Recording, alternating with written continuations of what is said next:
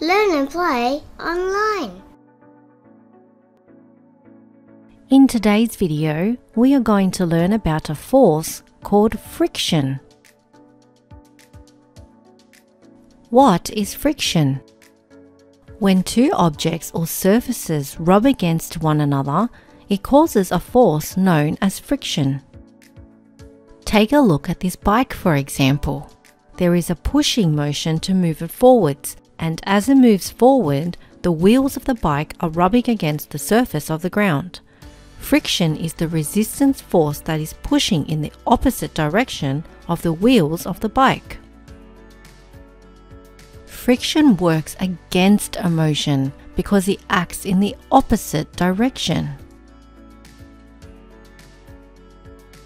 Let's look at another example. This man is pushing the lawnmower forward to cut the grass. The lawnmower is moving against the surface on the ground. As the lawnmower is pushed forward, it is met by frictional forces on the ground. Friction is a part of our lives on a daily basis. Without friction, we wouldn't be able to perform simple everyday activities because everything would continue to slide as there is no force to stop it or slow it down as friction would. We need friction because it allows us to grip, hold, and move objects in the direction we need or want them to be moved.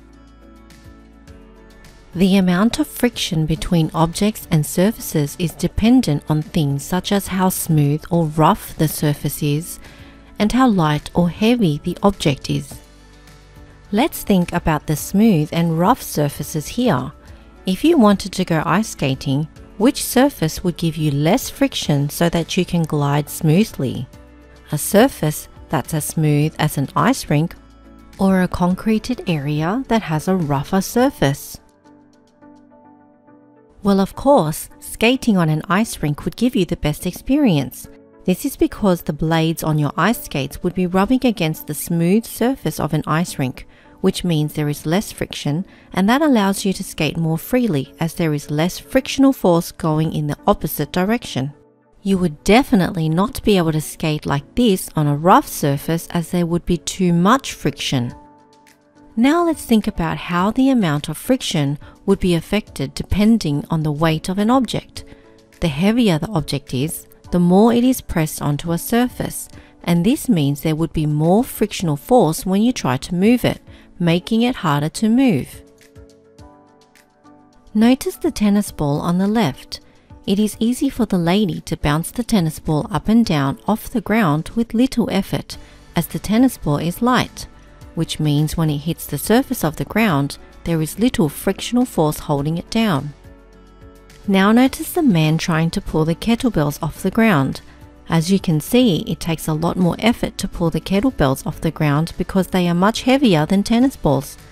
This means that there is more frictional force pulling the kettlebells to the ground because they are heavy objects.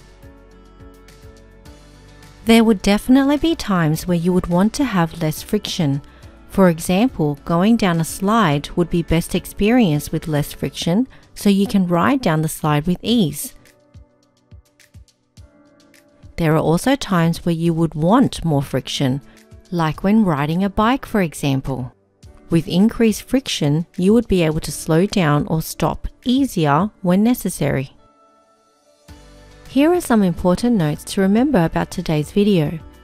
Friction is created when two surfaces rub against each other. Friction is a resisting force that moves against a moving object, which slows the movement of the object down. The smoother the surface, the less friction there is. The rougher the surface, the more friction there will be. The lighter the object, the less friction there will be, making it easier to move.